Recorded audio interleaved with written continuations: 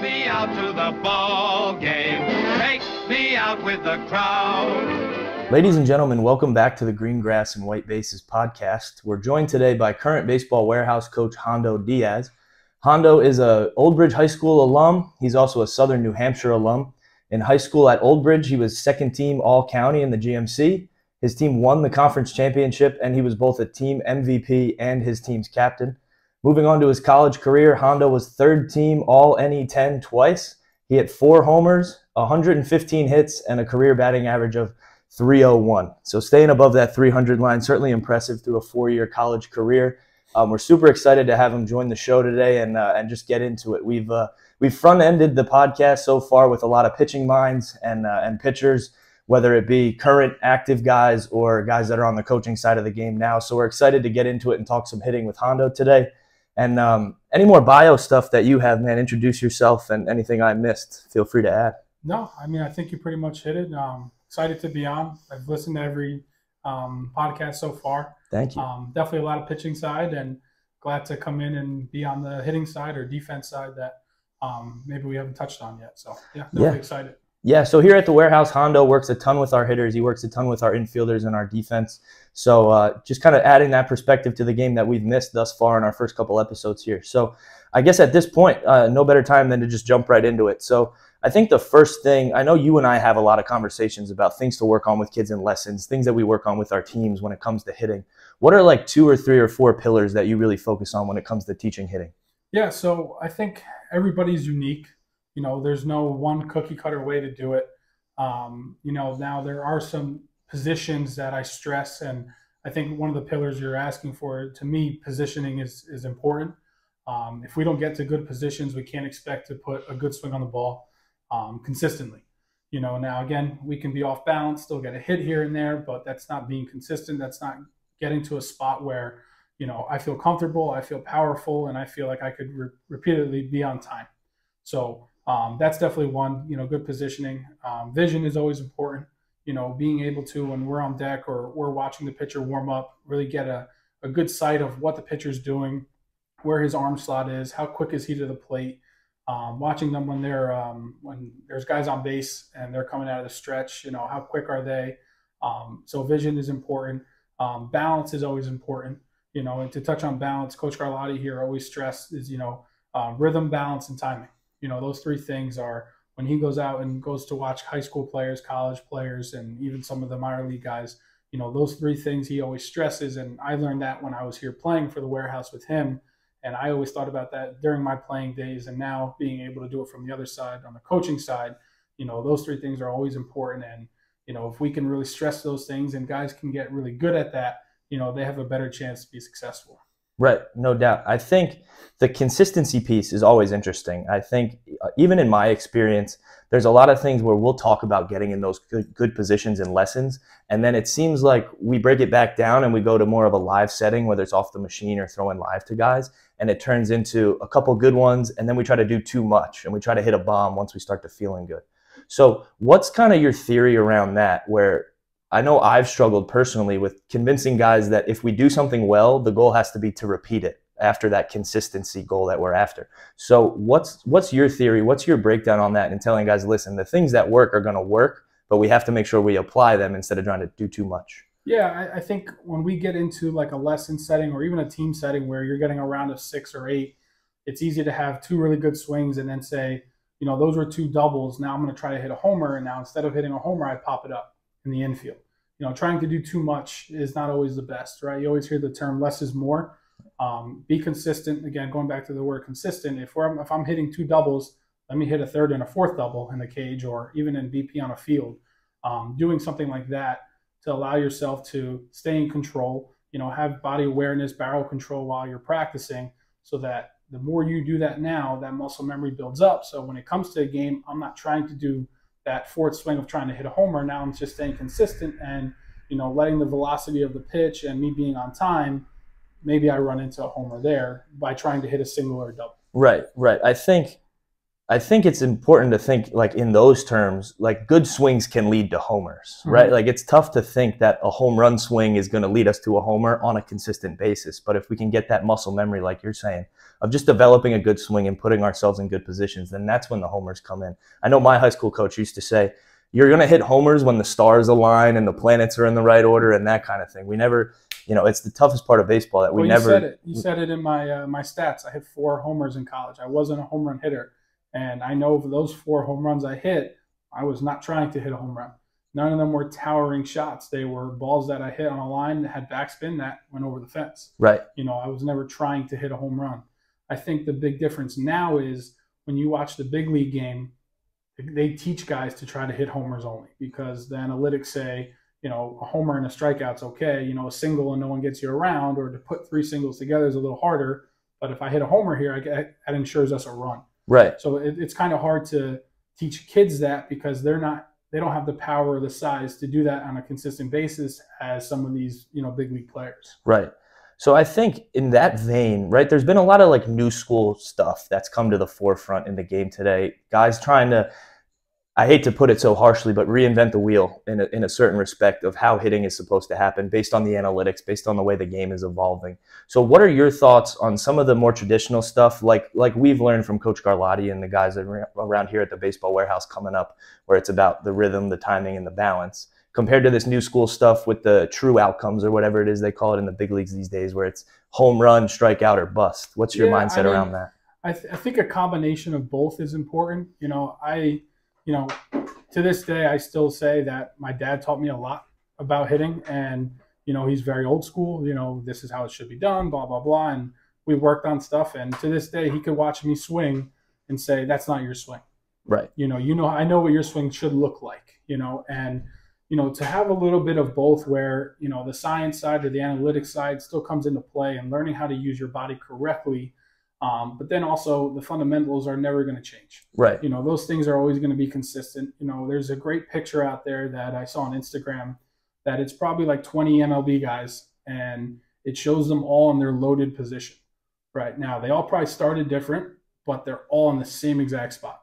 Right. Right. And it goes back to like you have Babe Ruth, Mickey Mantle on there, Manny Ramirez, Judge. You have all these guys who from back in the 60s, 70s time to now, that they're all in the same exact spot. So that kind of stuff like shouldn't change. People try to teach the launch angle stuff. Now, I'm not saying it's wrong, right? Because again, I'm not saying I know everything about hitting and I'm the expert, but at the end of the day, you got to teach it to the individual, not to what you think only works or you think will work for everybody.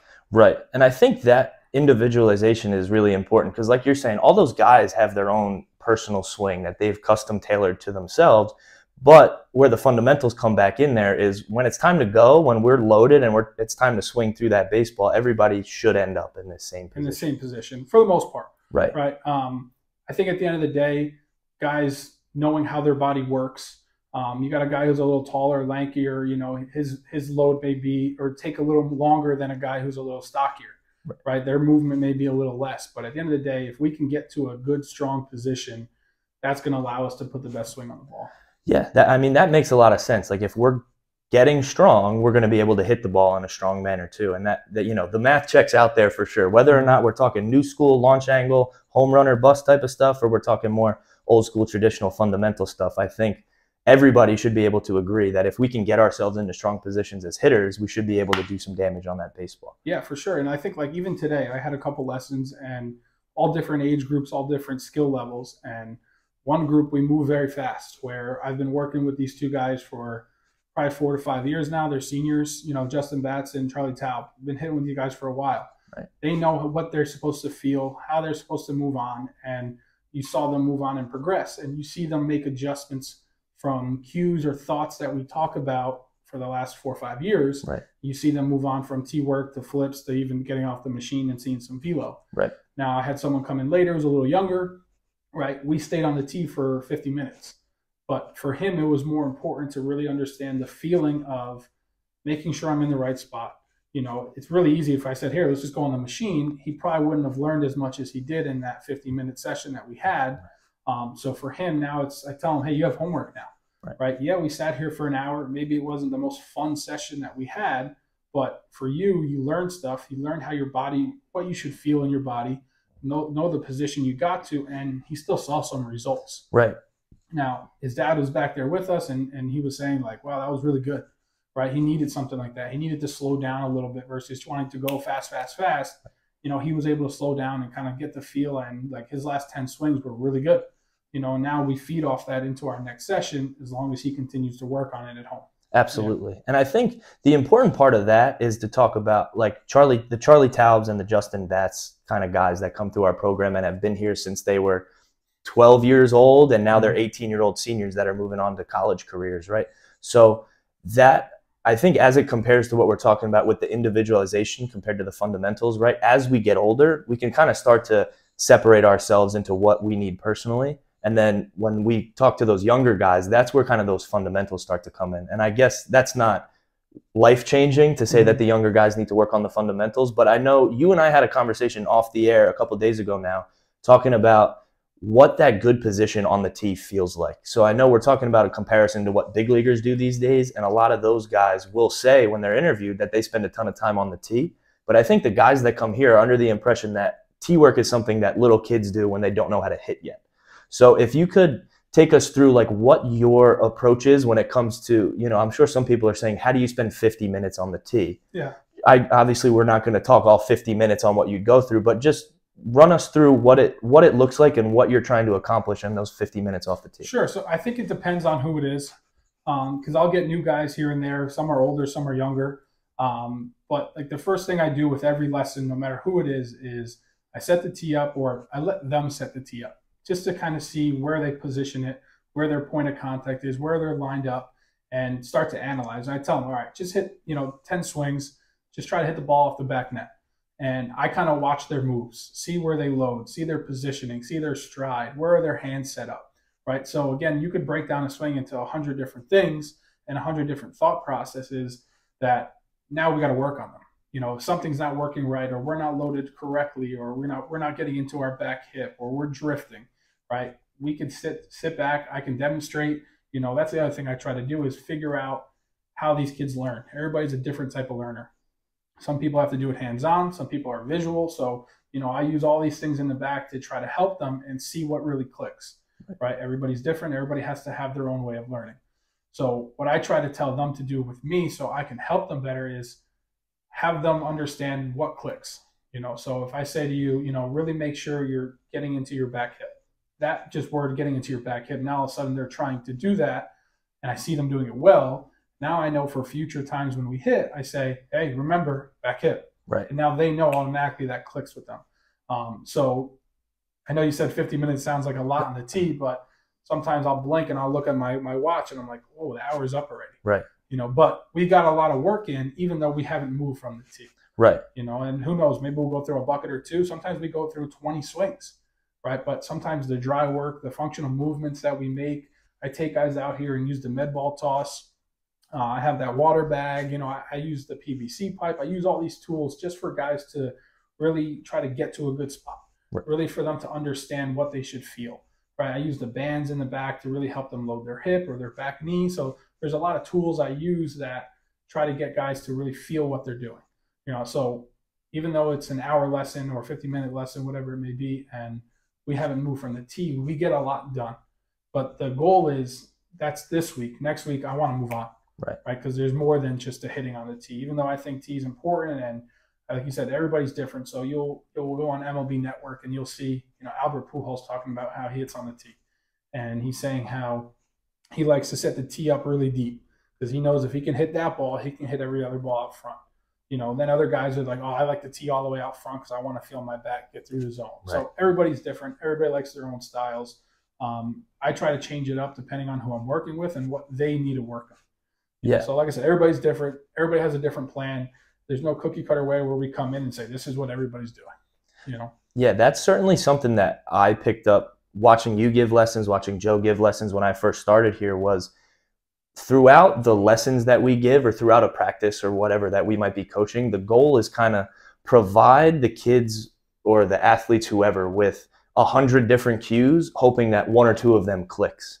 So I think that's where the value comes in with, we have the water bag, we have the PVC pipes, we have the platforms that we might put their back foot or their front foot on. We have these different positions with the tee that we can use, because if both of these kids have a goal of getting into their back hip better, how the first hitter feels it might be different than how the second hitter feels it. Exactly. And I think that's something that, if we're to kind of put the credibility back into the picture from working off the tee for an hour lesson, is our job is to give you as much information as possible so that you can have it click in your brain. Because what I always tell kids is the way I say something or the way I remember something is probably going to be different than the way they do it. And then we see a bunch of kids on a given day. So I think it's valuable to have all these tools and to have those different perspectives, where breaking it down so that we spend that much time on a tee or that much time on front toss or whatever it might be ends up making a clearer translation than if we just tried to rush through it and make everybody the same. Sure. I think terminology is important too, right? They play for us here at the warehouse. They play for their high school teams. They may play for another club team, whatever it may be. Coaches have different, verbal cues that they use that they're different, but they mean the same thing. Right. Now, maybe your high school coach says something one way, but it doesn't click with you. And I come in and say it a different way, but it means the same thing and it clicks. Right. Or vice versa. I may say something to you over and over and you don't get it. Then your high school coach comes in and says something different. Or even another coach here who stops by and says something and says it differently. Now all of a sudden it clicks. Right. So that's kind of our job to figure out what clicks with them. Of course. I think verbal cues are something that I've been trying to do a little more of. Like this year, like I've been working with somebody and he's trying to really get into a deeper turn instead of drifting. So to him, I tell him, try to hit a homer to center, right? Because that's going to keep you in the center part of the field.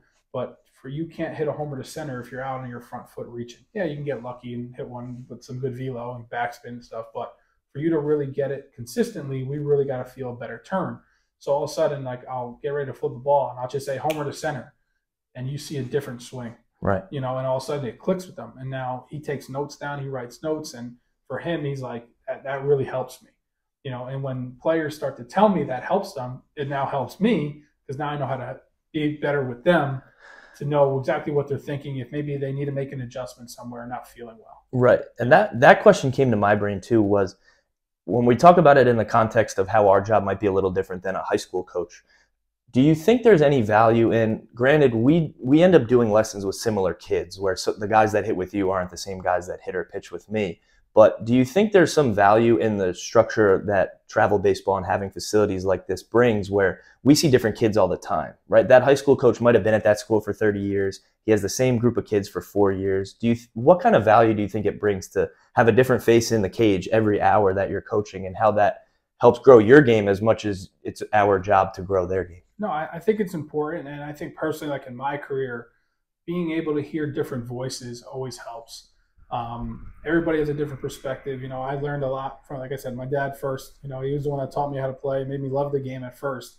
But then he said, I'm done coaching you. You got to move on and hear some other voices. So, I played here. I played in other organizations. And a lot of these coaches have a lot of knowledge. It's how you take it in. Right. Or do you want to be a student of the game? Do you want to be able to say, well, I learned that here, and now I'm going to bring it to, my next team, whether I'm going from middle school to high school or even high school to college. My college coaches, I still talk to them this day, and we bounce videos back and forth and theories. And we were at a Labor Day party, and we were trying to leave. I think my baby was a couple months old at the time, and it was like way past her bedtime. And me and my coach were sitting in his garage, literally breaking down a load for like half hour. And my wife thinks I'm crazy, Right. She's like wanting to leave, and his wife's telling him like, they got to go. But like, we're sitting there because we're so intense about trying to learn and feed off each Right. other. So, I love doing it. I think it's great. Giving back to the people that helped me, and some of the coaches like Coach Blevins, current North Brunswick coach, was my hitting instructor when I was here. So now it's funny that I'm hitting here next to him. When I was like, man, that was me 10 years ago. Yep. Hitting with him, every week coming in and trying to learn, and we play games and targets, and me and my brother would come in together. So being able to have different kids come in, and me flipping a switch from having a senior in high school to now a freshman, Yep. And how everything changes in our process, where I'm seeing balls getting smashed off the tee or off BP or off the machine, to now, all right, we got to go back to the tee or even just soft toss today, Right. really to get them to start to make some feels or really make some adjustments in their swing. Yeah, it's awesome me being on this side now, it's still new to me, right? Where like you were coaching here when I was playing here, Joe was coaching here when I was playing here, and now to get to work alongside you guys, it's been awesome. Similar to what you're saying, to just grow and like kind of take a look around every once in a while and say, holy cow, like this is pretty sick how it's developed. And to that end, like I think what's really important there is as coaches, we have to continue learning the same way we're asking these kids to continue learning. And I think what you said about the different voices and allowing all of them to have the space and to have the space in your mind where it's not like I have to listen to this guy because he's my high school or travel coach, or I have to listen to this guy because I hit with him on the weekends, that there's room for all of those. And if your mindset is to continue taking notes as a player so that you can have those cues in mind, or to continue to listen to different kids that come in year after year, week after week as a coach, or even just take what your coach told you when you were a senior in high school and apply it to this kid that you're coaching hitting now. I think that's something that gets overlooked a little bit in my brain, at least, that kids will think they have to do it one way when there can be a huge benefit in having a ton of different voices and guys in your corner. For sure. I also think too, like guys will come in here, like say mid-spring after being with us from, all summer, all fall, all winter, and then playing their 3-month season in the spring. Be like, my coach is telling me to do this. Well, I said, well, try to understand what he's telling you. He's not wrong. Right. He may be saying it a different way, right? But try to understand. Again, always be a student of the game, right? None of us know everything, right? So the more voices we hear, the more ideas, the more thoughts we put into play, the better player we can try to be, right? And I think sometimes players get stuck on, well, Coach E told me to do that, right? Or Coach Joe or Coach Hondo said, oh, I have to do it this way. Well, that's the way we're trying to help you. But if your high school coach says, hey, try this, right? Don't be afraid to have a conversation with them. So, when I was hitting in the winter, and again, we know a lot of these high school coaches around here, and I talk to them and say, hey, yeah, we've been working on this because you struggle with that. And a lot of them are like, oh, I didn't really notice that, because they don't really see them as long as we do throughout a year. Right. They don't really get a chance to break it down. And I think that's another point I'll get to, right? But, if we have that open line of communication from player to coach, right, and you're curious to ask why we're doing this, not why because I think I know better, but it's why because I want to learn, right? I think that's a better way to go about it, right? But what I was going to say is, if these kids go from being here all year long, right, and they're so used to hearing one voice and then going back to hearing another voice, these coaches may not be able to say the same thing, right? And if they don't say the same thing, the players get discouraged.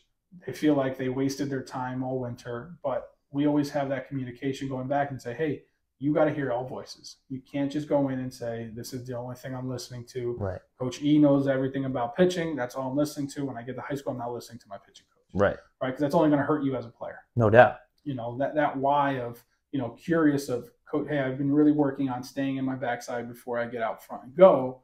And your coach wants you to go a little faster. Tell them that that's what you've been working on, because you fall in trouble where your arm leaks out front and you're missing arm side up and in, or whatever your mistake may be. Listening to both sides and having that genuine conversation, I think is important, that player-coach relationship. Yeah, I totally agree. And I think where that leads me train of thought-wise is to like watching MLB guys. So I think it's interesting to hear how a player might be focused on listening to this coach or that coach, but then on the off chance these days that they still get to watch an MLB game on TV or they get tickets to go sit in the stadium, they want to emulate these guys that are in the big leagues. So I think part of the problem with our game these days is not a lot of these guys come in and watch baseball. I know when I get guys for the first time, usually I ask them who their favorite player is and what team they root for. And it seems like more and more guys these days are saying, I don't really watch baseball. So not so much as it speaks to listening to different voices, but I think the connection is there where you want to emulate these guys that are at the highest level in our game. So we have to be able to listen to everybody that has a direct impact on us. But do you still think there's value in guys turning on the TV and watching Yes Network or SNY around here and seeing what Aaron Judge is doing, or seeing what Pete Alonso's doing, or Jacob deGrom or Garrett Cole if it's on the mound? Yeah, no, I think it is. I think it's important. Now, their game is a lot different than our game. When we're talking about high school or even middle school guys that come in here, or even some of the college guys, it's still way different.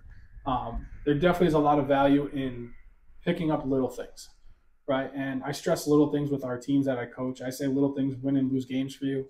We're not all going to hit the home run. We're not going to strike every batter out.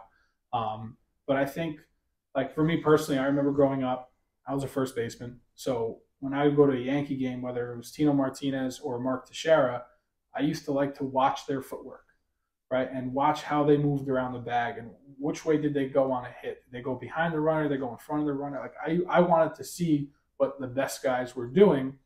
So when I was in the field, I was doing the same thing. Right. Right. Not many times do, and you play low first base too, that at practice, coach is telling the first baseman what to do. Right. A lot of times the catchers are in charge, the catchers are calling plays, but little footwork things here and there make a big difference in the long run of where you should be. Watching a guy miss the bag, making sure you're there to be on a cutoff when the ball's hit to the outfield with a guy in scoring position, right? So little things like that. Watching big leaguers do that, right? Watching how they attack a ground ball, watching how they get behind a fly ball in the outfield, right? A lot of times these kids watch the game now and all they want to see is the guy hit a homer, right, or see the radar gun and on the decal it says 99, but it lights up in fire. Yep. Right. They want to see that, or 100, whatever it may be. But I think there's a lot more to watch. And, going back to like these lessons and coming in and working on physical parts with these kids, I think the mental side, we can spend double or triple the amount of time talking about, right? Like here, like we're talking, right, about the approach of hitting. Absolutely. Not just, I want to be able to hit a double here. Well, we got to know what's coming. We got to know what the pitcher's doing. Right. We got to know his tendencies. We got to know what his velo is, when I got to get down. But a lot of that is the approach side and the mental side. And you could see what people do when you watch them in the big leagues, right? Right. You see what pitchers throw in certain counts, right? If there's a big guy up, he wants the ball up or he wants the ball down so he can extend his arms.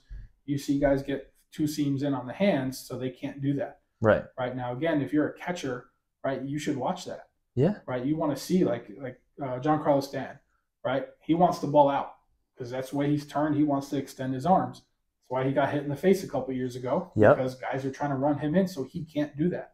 Now, as a catcher, I know a lot of times we call pitches here, but that's another conversation that we can get to. We call pitches here based off what we're watching.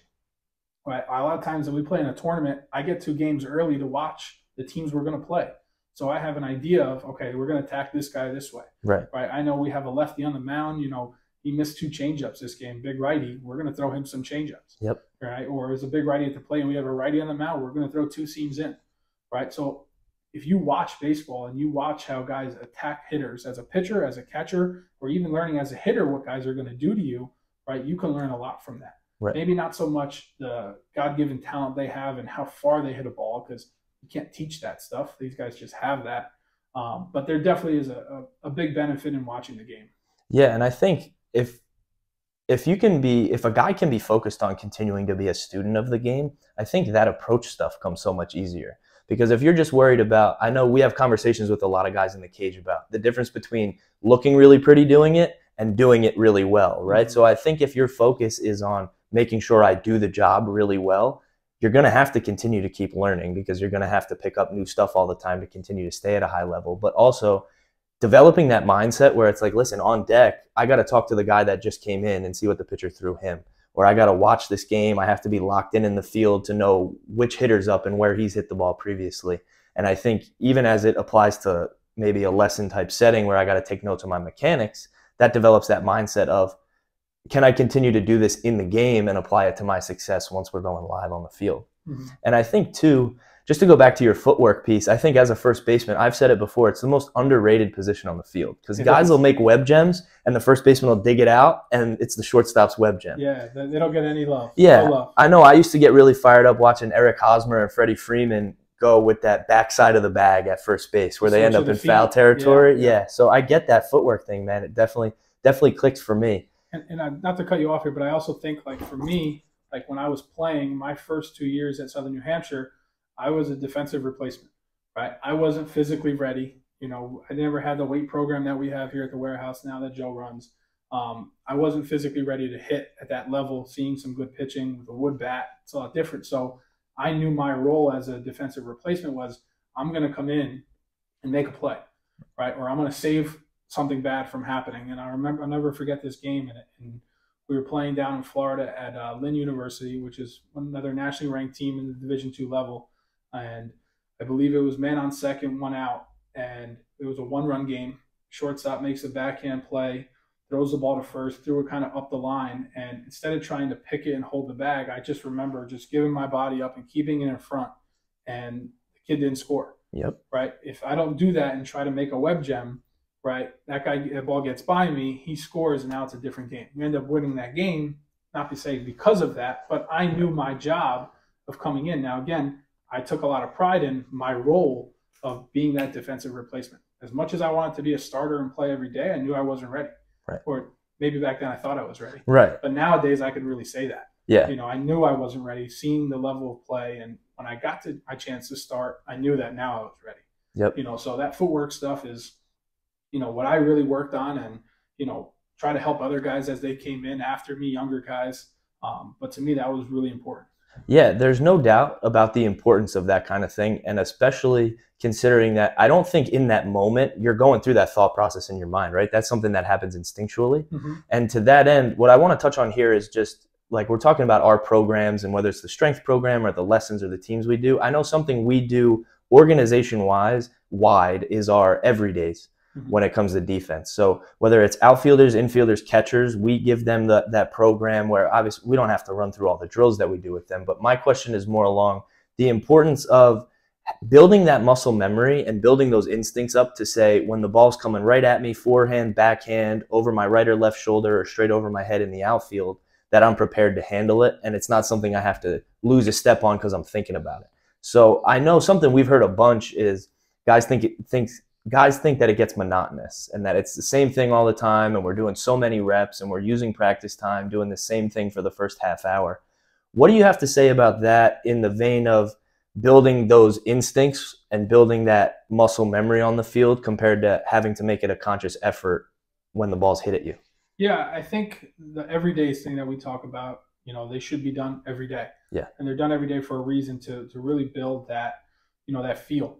Right, just like we talk about hitting and making sure we're doing our T work. That's our T work on the field, right? Really making sure that, you know, my footwork is right, my hands are in the right position. That way, when it comes to a game, I don't have to try to force anything, you know. And I know it could be boring, right? But I always say, if you watch the big leaguers, do they do it? Absolutely. Right. If you watch, the best time of year for these guys to watch is during spring training, right? So many videos come out with these, you know. Big league coaches, minor league coaches going through certain drills that they do with their guys. And a lot of times they do these everydays that we talk about. And we're a little more restricted than the big leaguers. They're there every day. Yep. We have a couple days of practice during the week, whether it's in summer or fall, even spring with our middle school guys. But if we can't do the basics, you can't expect to do it in a game. Absolutely. You know? So if we stress that now and in practice, right, it should be quick. It shouldn't take us a half hour to do our everydays. Right. Right. But the other thing is, do you do them at home? Right. As an infielder, you need a wall and a ball. Right. Or you have your sibling, your parent could flip you a one hop. Right. Anybody could do it. Right. So there's no excuse not to get better at it. So that way, when we get to practice, we don't have to spend that much time on it, because you get your work in, and now we can move on to something different. Right. You know, so I definitely think it is important, as much as it could be boring at time or repetitive. It's the basics and the foundation of what we need to be able to do it in a game or do it in live speed. Absolutely. And the way I've always framed it in my mind is the same way, like it would be strange if we showed up to the practice field and we didn't go through our stretches, or if I was a pitcher, I didn't do my bands. I think as a defender, there's got to be something similar in that vein too, where it's like, this is essentially my warm-up, where I'm saying I'm going to take this really seriously so my body's in a good position to execute the way I want. That's why I compare it to T-work. Of course. Right? It's the same concept, and maybe guys don't view it that way. It's like, oh, I got to go do my pick series, where I'm just flipping a ball at my partner. But if I'm really working on fielding the ball and getting the exchange from glove to hand, right, I'm going to be really good at it now when we go do our multiple and actually get live ground balls. Right. Yeah, and I think there's no space in this game for like, I want to rip through it really quickly. I think in general, one of my favorite quotes all time is repetition is the key to learning. And I think as that applies to baseball, it's normally a little bit tougher from a pitching side, because obviously we can't throw 100 pitches every day, right? But from a hitter's or a defender's perspective, there's no reason you can't go out there and throw yourself 100 ground balls off the wall and work on your picks. There's no reason you can't take 100 hacks in the cage. And what I'm sure you've noticed the same way I have is 100 swings goes by really fast when you got nobody else in there with you. Yeah. Well, I think the other thing too is like on the catching side, because I do a lot of work with our catchers, is guys don't want to catch bullpens. Right.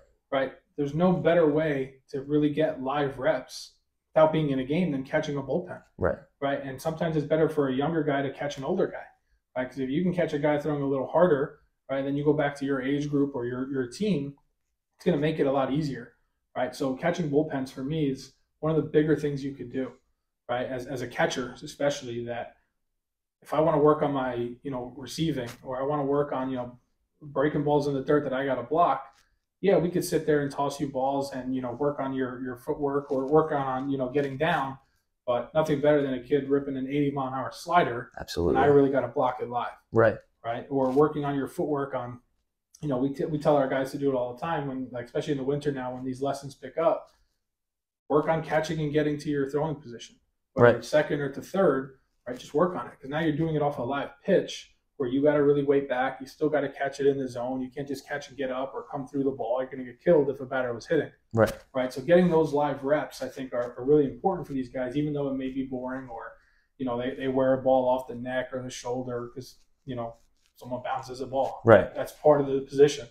Right. But if you can get really good at it now I got 8 weeks worth of reps before my season starts, and I'm not catching a ball live for the first time when we get out in the field in March and it's 30 degrees out, and I'm catching a bullpen there. Yeah, it's pretty.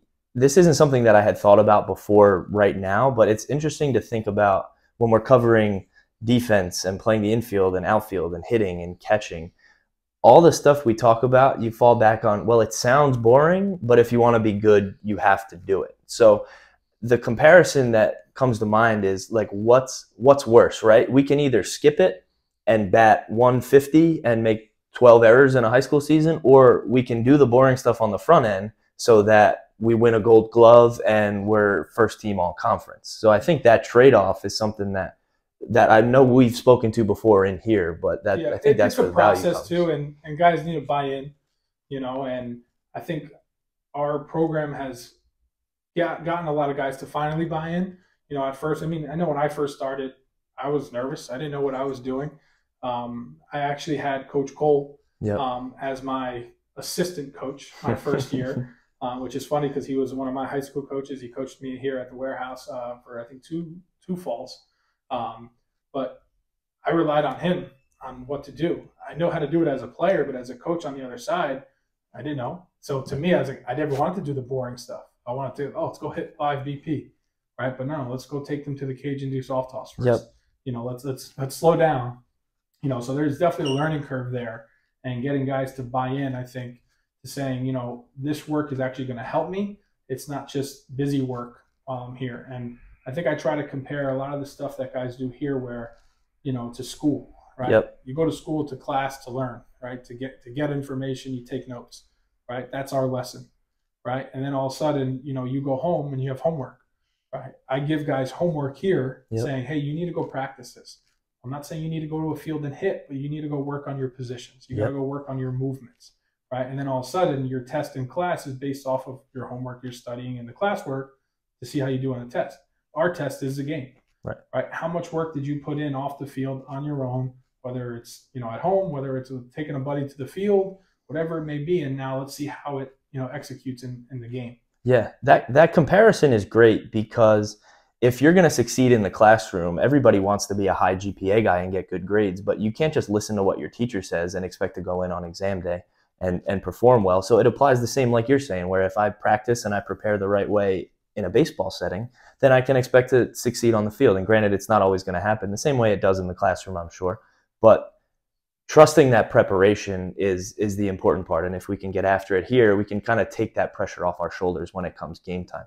Mm-hmm. I think the school reference brings up a good segue, because as detailed as we've been so far, this isn't all that you do. As good at it as you are, full-time job at Rutgers University, you got a family with a young daughter and another one on the way. Speaking to a guy like me in a young coach's position, how are you able to manage all that stuff and find the balance? I know one of my big worries right now is, as I'm finishing up grad school, I'm interested in what the next step might look like because I love this stuff and I don't want to have to give it up to go on with the rest of my life. So what does that look like from your perspective, where you're able to handle all these things and succeed at all these things at the same time? Well, I think it all started my senior year. We were in a regional tournament, and Mike Arlotti was there recruiting. There was a couple good pitchers there in that tournament, so I got a chance to see him before one of the games. And I knew I wasn't a draft guy. You know, I knew I hit my peak in college. I wasn't going to get drafted or signed or anything. So he kind of told me, and, you know, the good thing about Mike, he's always honest. You know, Right. I had that conversation with him going into my senior year, and I asked him, I said, hey, do you think, like, I can play at the next level? And he shot me straight and pretty much said, like, you know, we'll see. You know, he didn't want to, like, kill my dreams. Of course, but, like, of course. He let me down lightly and said, yeah, maybe this is, you know, your end point, you know. And, you know, I took it like, all right, and then I got to really make sure I have a blast this last year. But what he did tell me was, you know, when you're done playing and you come home, like, I want you to come work with us. So to me, getting a job obviously was important. Have student loans, got to pay back. Yep. But I always wanted to do something in sports, you know. So the fact that I had the opportunity to come here, this is, I think, my 7th year now at the warehouse. So, you know, it's been different every stage. You know, me and my wife got together, I think, like my 3rd or 4th year coaching, and we've been together ever since. Obviously, got married, bought 2 houses now, moved away, came back here to North Brunswick. But it's definitely tough. You know, obviously, I got the job right out of school. I was actually coaching at Old Bridge High School for a couple of years, volunteering there, and then coming here to practice or game. So my schedule's been kind of hectic. And I think my wife would agree. But, you know, to me, I look at everything as a challenge, right? And, okay, I know today I have to go to work all day, and then I got 4 or 5 lessons, and, you know, and then I got to go home. You know, now my wife was either working too, and, you know, we got to get the baby ready for bed, got to feed her, got to get her ready for the next day. So a lot of preparation work goes into it and planning out our weeks. And, you know, we're really good at communicating and what we have. And, you know, she works 2 or 3 jobs as well, you know, and some of them are part-time, some of them are on the weekends. So, you know, she does like weddings. So she Right. works as a coordinator. So there's a Saturday where she's gone from 8 to 8 or 10 to 10. She's gone all day. I know personally I can't plan a practice. I can't plan a workout or a hitting or catching, whatever it may be.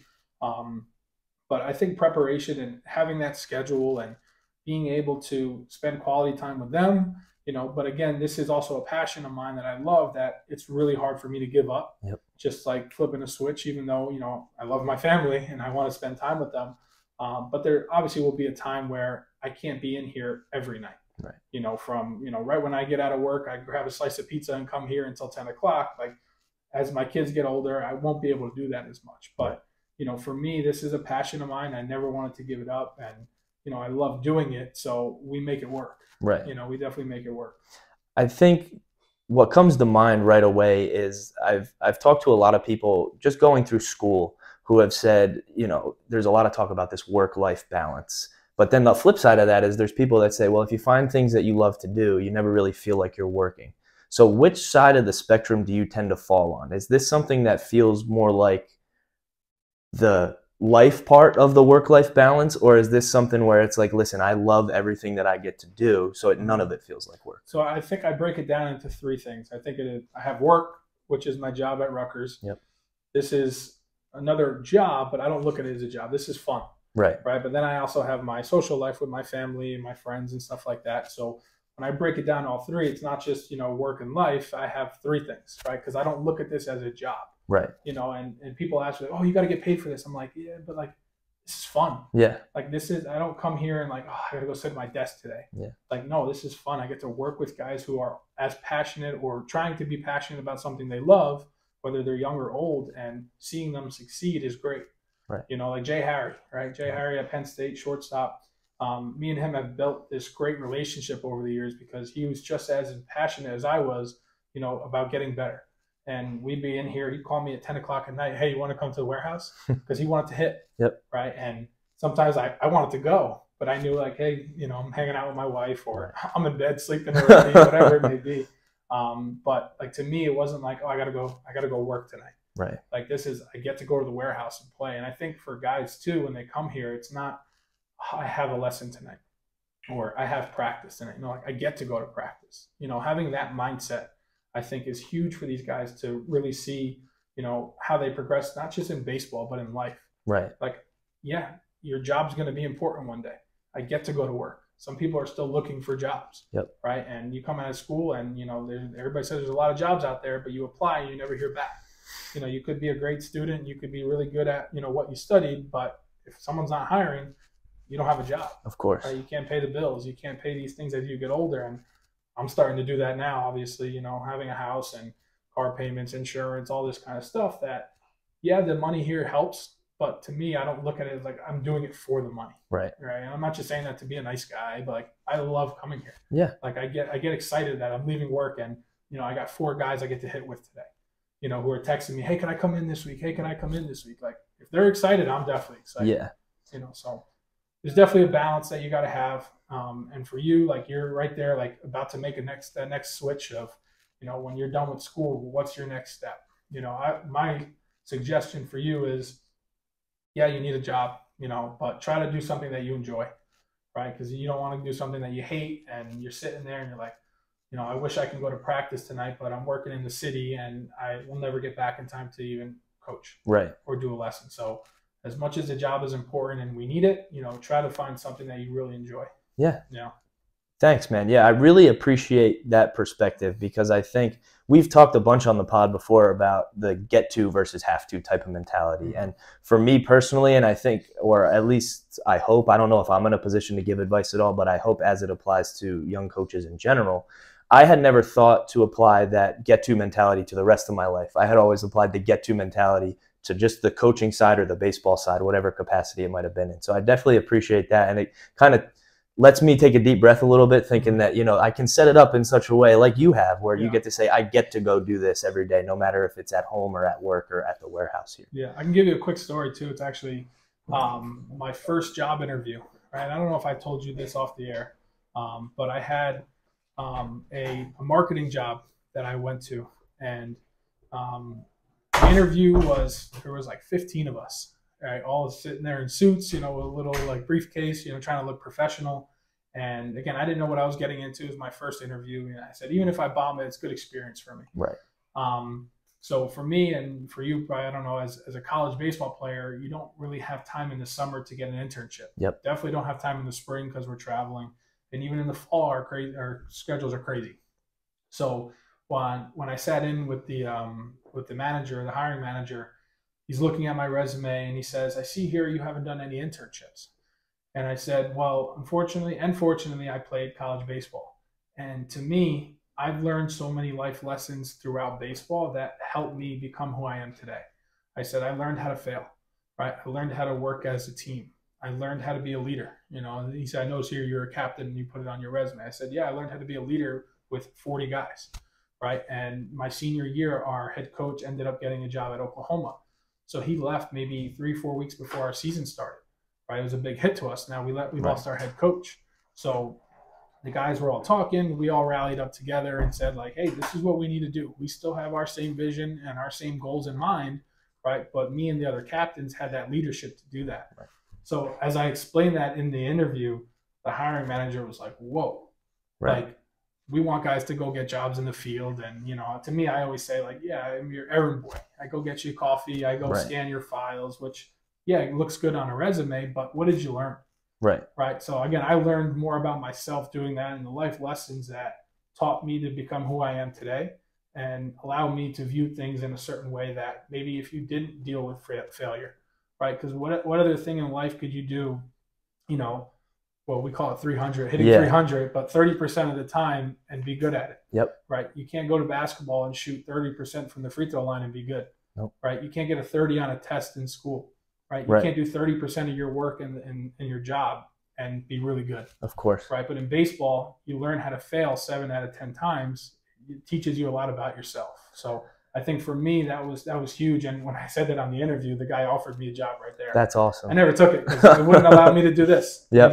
It was more of an experience thing for me. But like I said, it helped me with, interviews I had later and eventually helped me get the job at Rutgers. Yeah, I appreciate that too, because the piece that I'm realizing now, it hasn't clicked in my brain thus far, is just how to relate all of this baseball stuff to the rest of what life brings to the table. So like for me personally, and again, maybe it applies to other guys that are in a similar situation to the one I am. It's cool to see you talk about how everything you've learned from baseball can be applicable and can make you successful in the other stuff that life's going to put on your plate as you move forward here.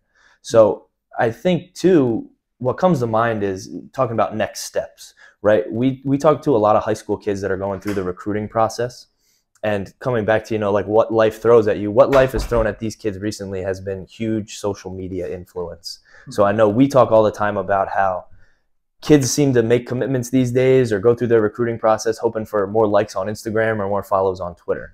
So going from talking about the next step as a kid that's coaching to the next step that kids are in high school take to their college careers, what's the best advice that you give guys these days about picking a school that's the right fit for them?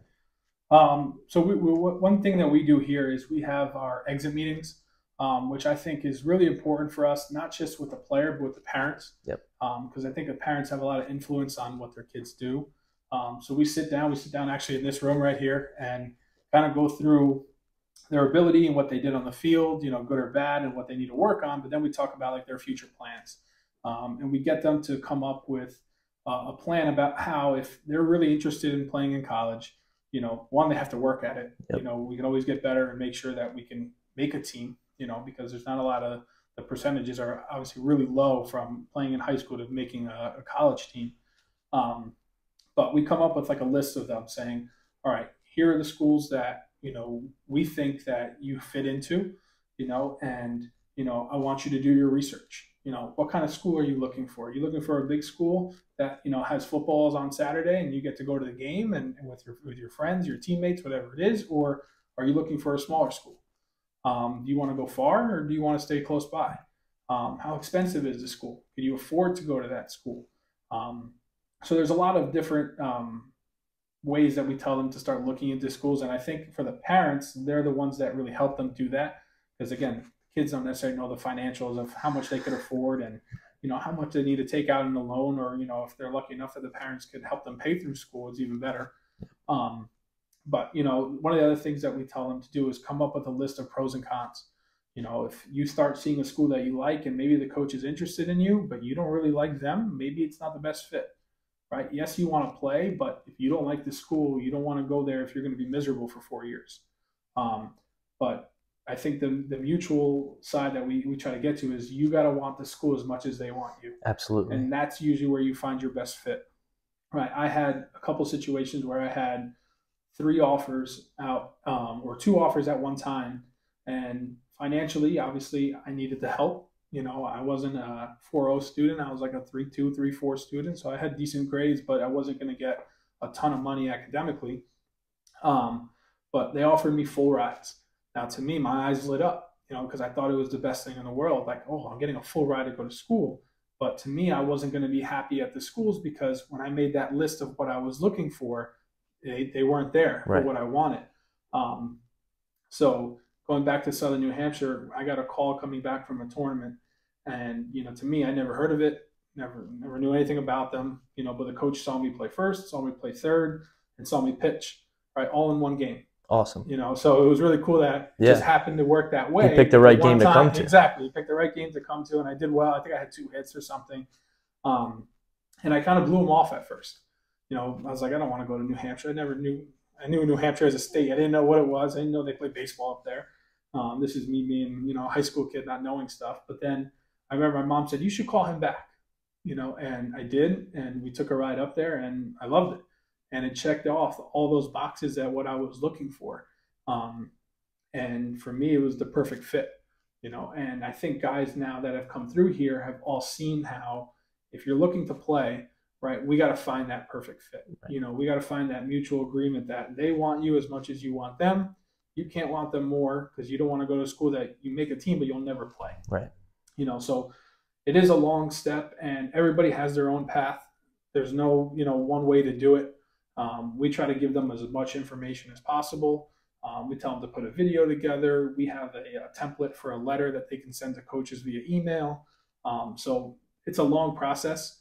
And like I said, everybody's different, but some guys sign early, some guys sign later. Yep. And there's nothing wrong with either one, you know. And I think for them, seeing it on social media that their friends or their teammates or classmates are signing, but they're like, well, I don't really have any interest yet. It's okay, right? Don't feel like you have to be like everybody else. You know, I didn't sign until my senior year, right? Some kids now are signing at 8th grade, right? I just saw a ranking the other day for 2028s, which are 7th graders. Yep. Like, why are there rankings for 7th graders right now? What does that do? It doesn't help the kid become a better player, right? It just shows that, oh, I'm on Perfect Game. Yep. I'm on PBR. Now, again, those events are great. We go to them. You know, they're good tournaments. The PBR does a workout for us, which is great for our players. But, you know, sometimes these kids look too much into that, and I think it hurts their progression as a player, and it makes them be like, well, I guess I'm not good enough to play. Meanwhile, you have plenty of time. Right. You know, I think they need to kind of take a step back from being so excited to post, blessed and honored to commit to this school. You know, everybody starts that. It's like a template they have for that. You know, I'm blessed and honored to go to this school. Well, you know, instead of saying, you know, yeah, I signed, but you know what? I got to go to my gym session instead of going to my signing party. Yeah. You know, like I got to go work out. You know, your work has just begun now that you signed. So again, everything's different. Everybody has their different path. Social media is good and bad.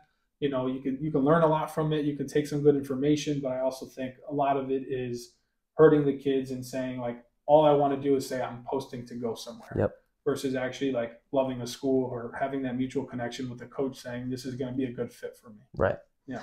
Yeah. I want to be careful here in my take, because I don't want to come off as saying it's a detriment automatically if you're a kid that signs early or commits early, or I don't even want to say it's a bad thing to make that post, because that's an awesome time in a kid's life. It's a great achievement for sure. Right, of course. If it's the right way. Exactly. You know, if you take time to actually go through the process, make sure that this is the fit. You know, sometimes you got to go see 4 or 5 schools. Sometimes you got to see 2 schools. Right. Right. If you're later in the process and you only really seen 2 schools, then you can pick from those 2 schools. If you know that one you're really in love with, you know, that's the one you really want to go to, right? But some guys, it takes 10 schools to see. You know, when my brother was in college, I was set on going to Montclair because that's where he went. Yeah. Right? They play at a stadium. You know, it's a pretty cool setup. I was like, that's where I'm going. Their coach wanted me to play outfield. Right. I've never played outfield in my life. So to me, right there, it wasn't a fit. You know, but it shot my dreams down because that's where I wanted to go, because that's where my big brother went. Right. You know, but it didn't work out that way. And I'm glad it didn't, because I'm really happy with my experience and where I ended up going. Yeah, I think your point about you have to want the school as much as they want you is really important. We talk about that fit all the time. And I think if you want the school as bad as they want you, that's going to bring you to what I think is paramount in the whole recruiting process, is finding a place where you have an opportunity to contribute. I think that's what has to take precedent over where am I ranked, right? I know what my dad always said to me growing up was, do you want to be the best 12-year-old, the best 18-year-old, the best 24-year-old, the best guy in the big leagues, right? And you can telescope that out as far into the future as you want. But I think the perspective is important, where even if I'm a kid that commits as a freshman and signs early, like you're saying, the work has just begun. That doesn't bode towards anything that my college career might offer. And then if I'm a kid that's tearing it up my freshman year of college, I still have to get to at least my junior year before I can become a pro. So I think those rankings, as cool as they are for the kid, right, if they're used as fuel, that's the proper way to do it. And then the commitment is the same way, right? Like you're saying, the work has just begun. So if you can handle it the right way and it's done properly, like you're saying, then that is the coolest thing, because that's the goal for everybody, to make it to the next level. And we see it like in games too, where a lot of times we go to tournaments, like rosters are posted and we look to see, oh, they have 4 commits. Right now, all of a sudden we look at the field and we see that kid like they're the best player of all time, but we have 4 commits too. Yeah. And you know, they're your best friend. You don't look at them any different. You know, they're human just like all of us. So I also think for us, when we have commits on our team and we have younger guys come in, they look up to them. Yeah. Right. And I think as an older player or someone who is committed, you have to know you have eyes on you. Right. I have kids coming in to hit and someone's coming in to lift after, and they sit there and watch them. Right. Like the other day, Julius Rosado was in here, you know, committed as a freshman going to Rutgers. There was a group of lifting that came after that just all stood there and watched him hit.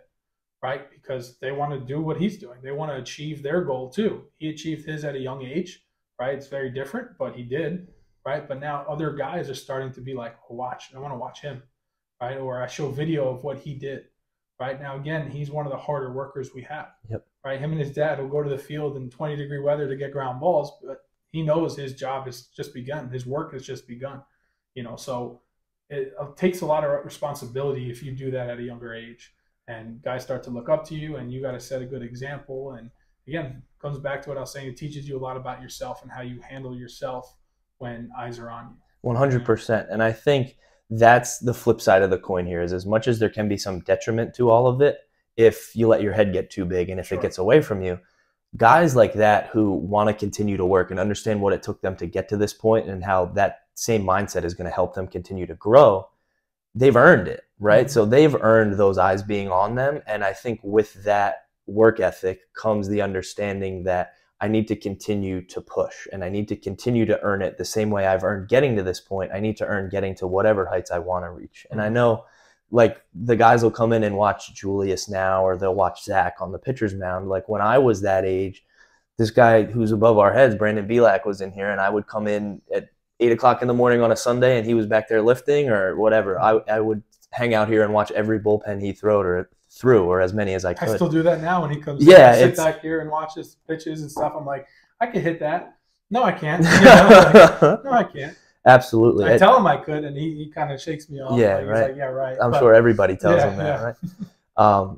But yeah, I think we're fortunate enough here in our setting that we've, as much as we'd like to take the credit, we end up with guys that, regardless of the role we've played, just are awesome role models for the younger guys coming up and are awesome people to like look at and point to and say, listen, like a guy like a Brandon Belak who's come through our system and works out here and now he's pitching in the big leagues. It's awesome to see those guys and to be able to, point to people that we know personally, like you're saying, like this guy's a big leaguer. Mm-hmm. He's just the guy throwing in the middle lane at the warehouse, or he's just the guy that's back there lifting. Mm-hmm. So we're super fortunate through all of this stuff. We want our guys to be good so bad, and we want our guys to end up in the right situations at the right schools and the right places that I feel like we sometimes tend to put a little bit of a negative lens on things just because we want to stay away from that stuff. But it's cool to sit back here and kind of reflect and say, we've had some cool stuff and we've had some awesome guys come through this program. Yeah, at the end of the day, when you sit back and look at it, you're like, wow, this kid's playing here. Actually, the best example is if you go back to the warehouse and look at the back wall, right? Joe puts up logos of everybody who's come through our program that are now playing in the college level. Yep. Our whole wall is filled up. He has to start a new wall now. Right, that's really cool. You know, it's a great accomplishment for the warehouse, not for us individually, but for a warehouse and a program, that we're fortunate enough to have these guys come in and buy into, the full season, not just come in for, the summer and play with us, but to be in here during lift, you just played a 7-inning game in high school, 7 o'clock at night, but you're here lifting. Yep. So buying into that whole program and, stepping back now and Joe came in, 8-9 years ago now? Yeah. Around then, and seeing how the program has progressed to what it is today, it's definitely awesome to see. Yeah, I think that puts a bow on everything pretty nicely, where it's kind of like that, how you do something is how you do everything, where it's been cool for me to come up where I hit it at a really cool time where I got to play as we were growing, and now I get to see this continued growth from a coaching perspective and to see how our guys and our athletes have grown in a similar fashion to how the baseball warehouse has grown, whether it's the addition of teams or the weight room going up back there or lessons exploding the way they have. So it's been really cool to be a part of and to see our guys grow the way we have as a institution, for lack of a better term.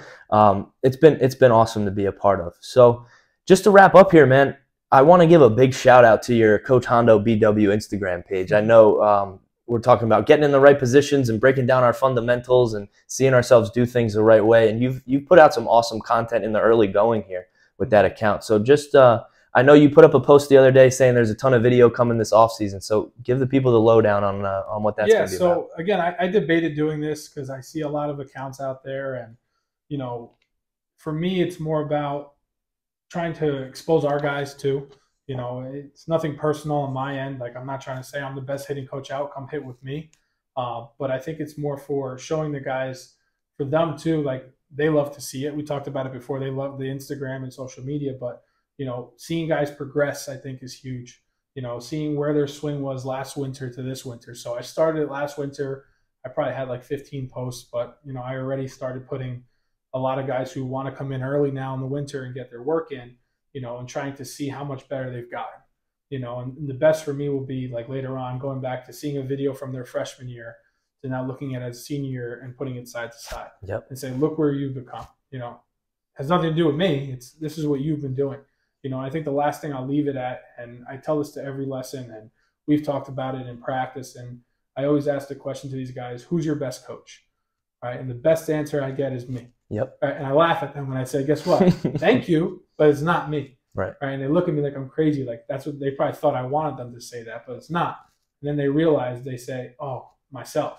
Yep. I said, at the end of the day, I could try to help you. I can give you all the advice in the world, give you everything I may know, but you're the one that has to do it.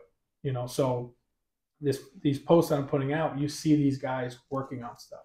You see them, okay, if I took a bad swing here, I won't make another bad swing on the next one. And I make my adjustment right away. That's them coaching themselves. Because when they get to high school, they don't necessarily have the time, or a coach doesn't have the time to break down everybody's swing, right? You got your round of 8, next guy's up.